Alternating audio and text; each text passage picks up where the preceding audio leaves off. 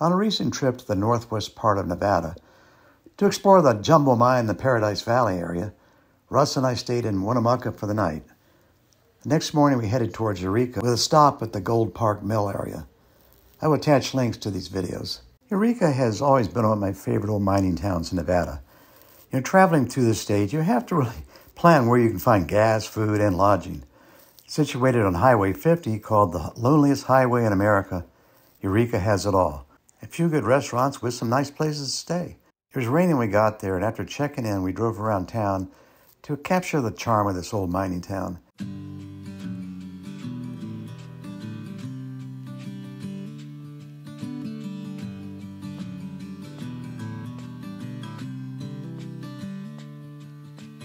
Hey, are you alright? They asked me, sitting with a glass of whiskey. On a chance, we checked to see if we could enter the old, well-maintained courthouse, built in 1879. It was 45 at the time, and it closes at 5, but we were graciously welcomed in and invited to photograph the courtroom, which wasn't even in session that day. It was amazing how well kept this interior has been maintained. It was quite a treat to witness this beautiful old building, and a big thanks to the workers there that were so friendly and helpful.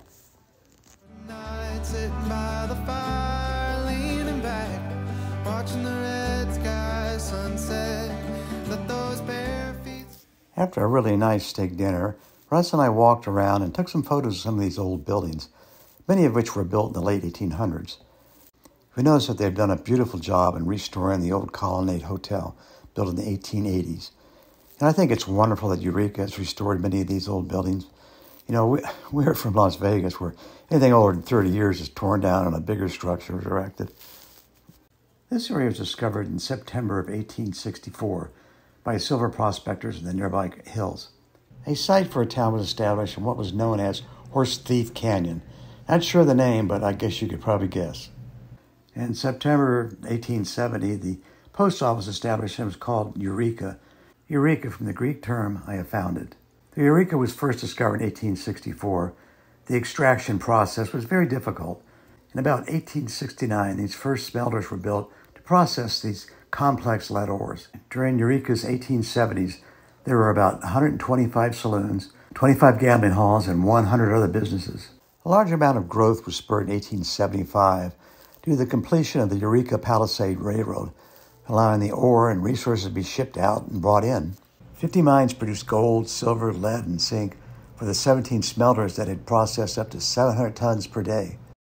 In 1879 and in the 1880s, devastating fires and floods nearly destroyed all of the buildings in Eureka. These immigrant pioneers rebuilt the town better and stronger each time. The mining boom in Eureka ended almost as quickly as it started, and by 1895, most of the good ore had been mined. Most of the smelters had ceased operation in 1891. From 1874 to the present day, Eureka County still has numerous active mining operations, but rancho and mining are still very much a part of Eureka's economy, with alfalfa, timothy hay, and beef being the primary exports. I've been visiting Eureka since 2015. Many of the photos you see date back to numerous visits, including June of 2015 and the latest in 2023. Another fun trip for two old guys in the middle of nowhere. Remember nights sitting by the fire, leaning back, watching the red sky sunset. Let those bare feet sway and swing. Feel that warm breeze in that piece of my mind. My countryside.